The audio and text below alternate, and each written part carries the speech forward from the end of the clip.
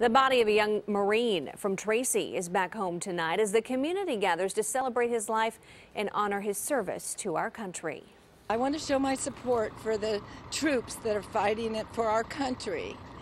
And the ones that die, especially young, it just touches my heart.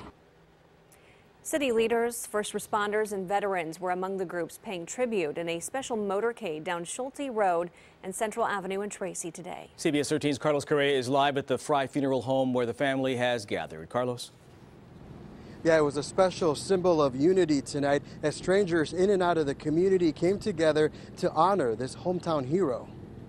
Men, women, and children in Tracy are proudly waving their American flags as they gather to honor a young Marine. It shows that people care, it shows that people are behind their veterans. It shows that people are behind the military. Lance Corporal Lenin Priego-Zurita was a member of the United States Marine Corps and until recently a proud member of the Tracy community. The Marine Corps is very strict and they're very strict about their ways. So to become a part of the elite, it's not easy, And for him to be robbed of that, it's tough. It's really tough. Priego-Zurita died July 30th, 3 weeks after his birthday. According to a friend of the family, the young Marine was found dead in his barracks with no other information being released.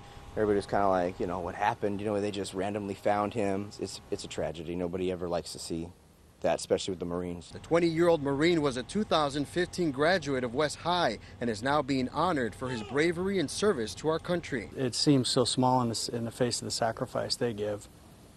But at the same time, it offers us a reminder of just what's going on. The body of the hometown hero arrived in Tracy Thursday, surrounded by friends and family, and several members of this small town community who came out to show support for a life lost too soon. I want to show my support for the troops that are fighting it for our country.